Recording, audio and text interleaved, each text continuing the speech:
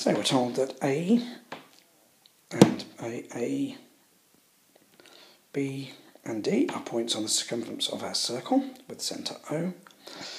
BOD is our diameter, and BC and AC are tangents to the circle. And we've got to work out the size of the angle DOA. So I'll mark in what we're trying to find, and we'll call that X. So with the information we've already got, because of their tangents to the circle property, we have 90-degree angles. This is in fact a congruent triangle because we have equal sides here, here and here. And so the angle here will be 34 degrees as well.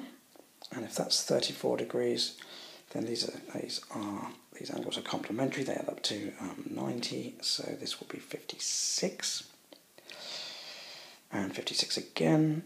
And so if we look, we've got 56, 56 and X on the straight line. So 56 and 56 is 112. 112 plus the angle we require comes to 180.